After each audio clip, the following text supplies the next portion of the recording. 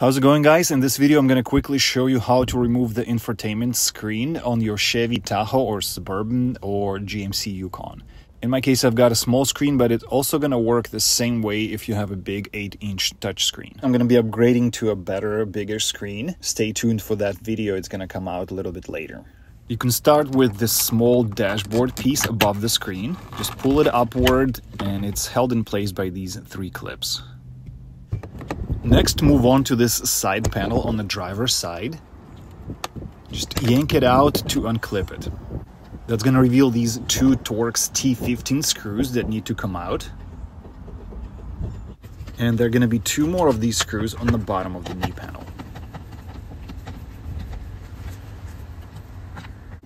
Unclip the knee panel, and it's going to reveal this one little screw on the right side here that we're going to need to take out a little bit later.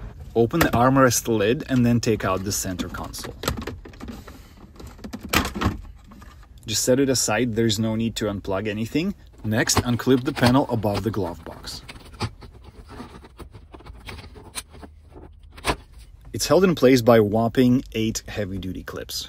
Next, remove the screw for the panel on the left side, and then 2 more screws for the climate control panel. You'll need to use 7mm socket for most of these screws. The trim panel held in place by 3 clips.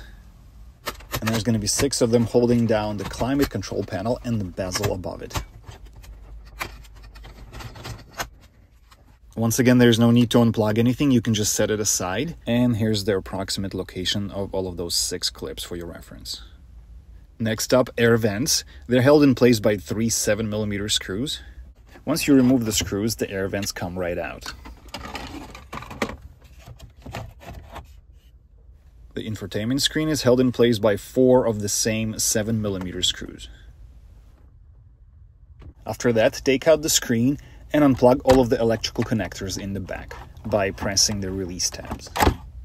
There you have it. If this video was helpful, please give it a thumbs up. Thanks. Bye.